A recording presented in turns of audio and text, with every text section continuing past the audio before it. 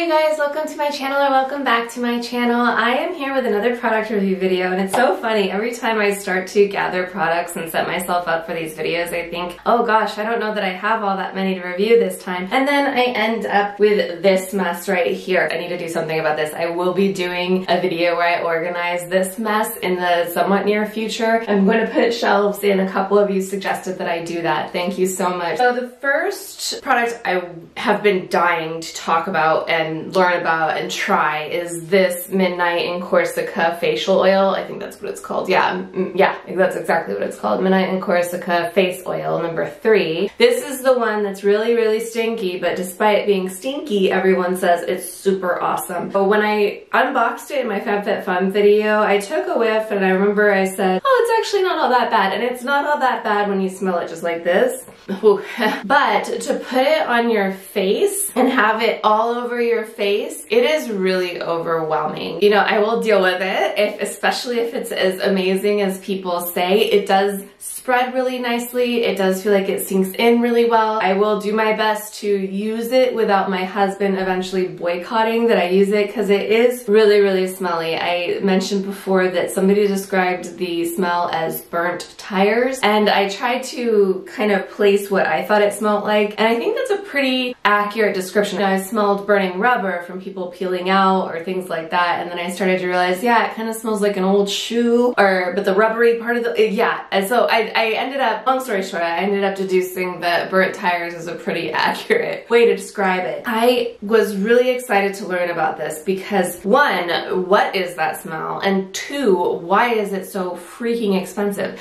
So we're gonna start with the smell. So this oil is made up of 10 different oils, some of which we've heard of, some of which are much more obscure. And I'm going to talk about 2 of the oils. One is responsible for the smell and the color, and the other is responsible for the price tag. Now, the first oil is the German chamomile oil. Now listen to this. This oil's extraordinary blue color comes from the presence of camazulene, a compound known for its ability to combat skin irritants. In addition to its benefit as a skincare tool, it is also used by aromatherapists to challenge feelings of anger and rage while promoting thoughts and feelings of peace and patience. Indeed, just looking at its exquisite blue color is known to create calm in the observer. This amazing oil is a healer of mind, body, and spirit. Now, I don't know about you, but burnt tires don't exactly promote thoughts and feelings of peace and patience. So I find this to be hilarious. But I'm still super open-minded to this oil. I just think that's really, really funny because it smells really awful. Okay, so that's the ingredient that's responsible for the color and the smell, and their inaccurate description about what it elicits emotionally in its users. And then the second oil that is responsible for the price tag is called Corsican Immortelle oil. And Corsica is an island off of France, and Immortelle is French, I believe, for eternal. The healing powers of this dazzlingly valuable oil are matched only by its rarity and the expense by which it is acquired. Carefully harvested from the rocky, high-altitude cliffs of the Corsican countryside, and requiring 1 ton of flowers to extract 1 liter of oil. 1 ton of flowers to extract 1 liter of oil. Immortelle works wonders on everything from soft tissue injury and post-surgery healing to the more everyday concerns of erasing fine lines and acne scars. This incredible certified organic reputable oil is so hard to come by, you are unlikely to find it as an ingredient in any other products. This is why we have entrusted it to the most valuable thing we can imagine, your face. So that is the oil and ingredient that's responsible for the price tag. Like I said, it has 8 other oils that all have really valuable jobs that they do for our face. This claims to be an antioxidant, an antiseptic, antifungal. It claims to help with fine lines and wrinkles. It claims to do pretty much everything. So like I said, I will keep using it and I will give you updates unless my husband boycotts it. If my husband boycotts it, I'll let you know that too. But I got this for $29 on the FabFitFun sale and it retails for $150. Now, speaking of stinky skincare, I had also purchased this, the Terre Niacinamide and Algae Revitalizing Night Cream. This is really stinky too. It's not nearly as stinky. Ooh. What would I describe this as? The best thing that I can think of is that it smells woody, like wood, but like a sandalwood kind of. And then there's an undertone of like perhaps beginning to rot sandalwood, because I love sandalwood. My comb is sandalwood. And this smells like sandalwood is supposed to. It's just a very faint scent. But this is the best thing I can think of to describe this. Moving on from the smell, this I purchased for $29 as well. It retails for $108. So these two things together make for a very expensive, very smelly nighttime skincare routine, but I have done it a couple times and it does feel really excellent. Beyond the smell, beyond the price tag, this is extremely rich. That cream, it feels so nourishing. It's like a butter. It's like, you know, body butter. It's like a face butter. And then the ingredients. So niacinamide is vitamin B3. It is good for all skin types. Everyone can use niacinamide in their routine. This was the first time I had seen algae in skincare, and of course I looked it up, and it's really good for dry skin and sensitive skin. And also I read in a couple places that it helps combat redness and rosacea. This is a really excellent night care cream. Also stinky. If you have trouble with the stinky skincare, then you might want to steer clear. The next thing I want to talk about is I have this Snow Fox Cucumber Recovery Serum. I got this in the spring edit sale, and I had been working on my Grown Alchemist serum at the time, and I finished that up, and I actually threw that away. But the update on that is that I didn't think it was quite worth the price. I should have taken it before and after. It was nice to use, but it was $24 and it was okay. It was a brightening serum. It had licorice in it, which is for brightening, and I don't feel like I noticed a difference. It's hard to really pinpoint something if it makes a subtle difference though, because I am incorporating so many things into my skincare routine, and really, like, I upped my game like crazy suddenly. Thank you, FabFitFun. Okay, so now the Snow Fox Recovery Serum. This is a really gentle serum. It feels very soothing when you put it on. The Snow Fox line was created by a woman who has extremely sensitive skin and suffers from rosacea. So actually algae and this one, Cucumber Recovery Serum, if you have those issues, sensitivity and rosacea, redness, these would be really good products for you. Anyway, so I just started using it. It's lovely so far. I really, really like, this is impromptu. I really love the hand skin essence. I've used about that much. And this was in the, I think, winter edit sale, something like that. It was a few sales back. And I love patting this onto my skin first, and then before this dries, putting on my serum,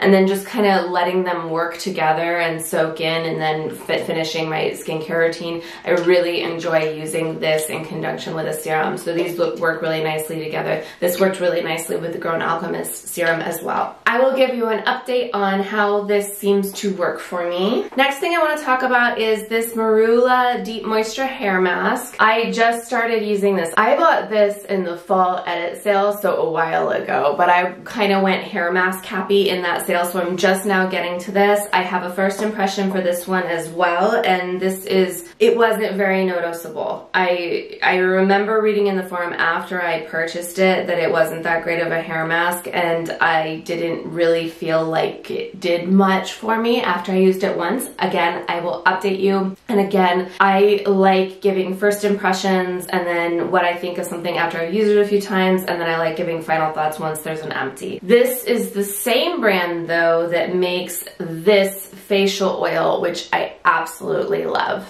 This is the Marula facial oil. I've talked about this a handful of times. I really love this facial oil. This is the same brand, and we'll see. I'm hoping to like this a lot, but the first impression was kind of it fell flat. Okay, the next thing I want to talk about is this Living Proof Timeless Shampoo and Conditioner. I found these at TJ Maxx.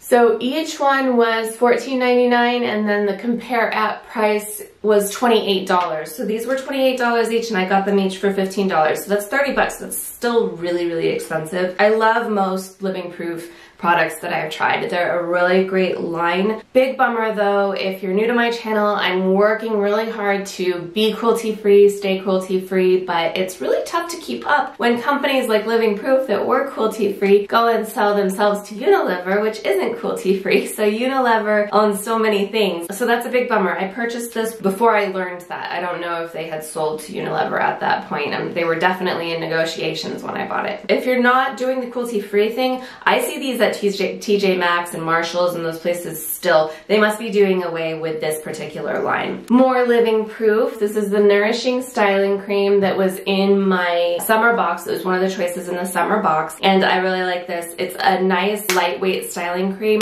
I strive for not feeling like there's any product in my hair once I have put stuff on and it curls up, and this is a product that definitely, it doesn't feel like it's in my hair. It's not sticky, it's not heavy, my hair moves. That's a big thing. With curly hair, a lot of products just kind of hold your hair really still and you can't like move it around, and it's really annoying. So my hair moves when I use this too, so that's awesome. This I got in a Vetiver box, and this is Little Barn Apothecary Honeysuckle and Grapefruit Body Oil. And Vetiver is a cruelty-free subscription box. I do my unboxings on my channel as well, and this is really awesome. I love this body oil. It mostly smells like honeysuckle, even though it's honeysuckle and grapefruit. I mostly smell honeysuckle in here. Ugh, and it's just such an amazing smell. I actually like to, after I do my stinky skincare routine of these two things, I like to put some of this on my hands because this smells so excellent, and then I just put my hands near my face as I'm falling asleep because it helps. It really does help.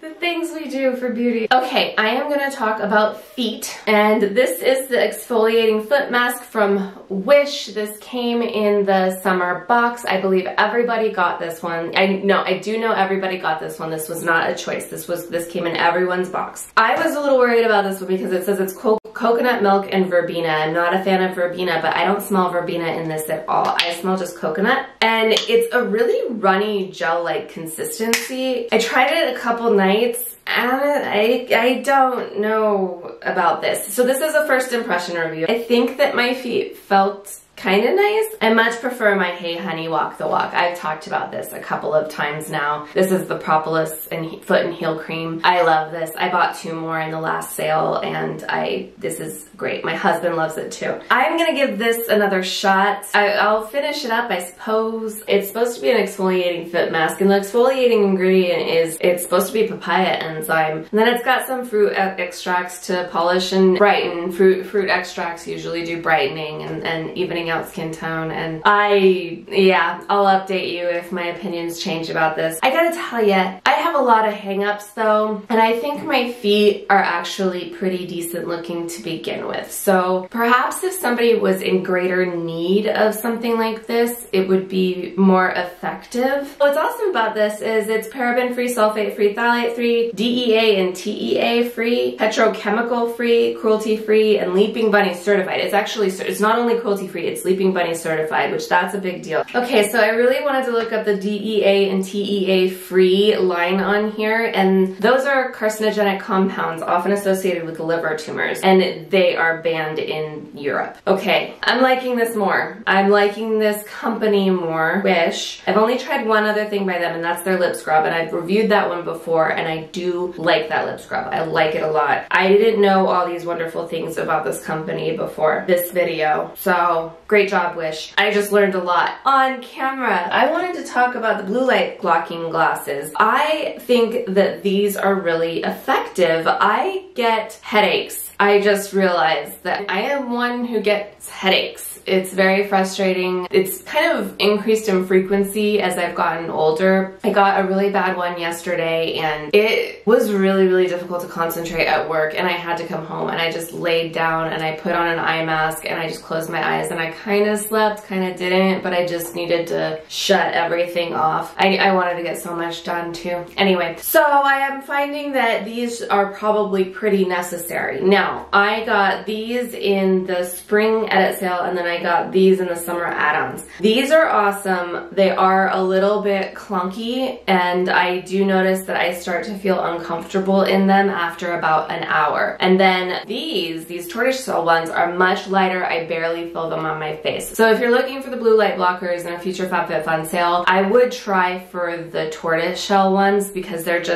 just feel lighter. I think they're both super cute, but these are just more comfortable to actually wear. But I notice when I wear them, when I am watching YouTube videos at night, I don't get as sucked into and hypnotized by my computer. I actually start to feel sleepy and want to sign off. When I don't wear them though, I can stay up and up and up, and it's amazing. So these are actually, I can feel a difference when I use these. And you know what? I've talked about a few products now. I'm gonna end there. Thank you so much for joining me. I hope you have a wonderful day. If you haven't subscribed, please consider doing so, and I will see you later. Bye!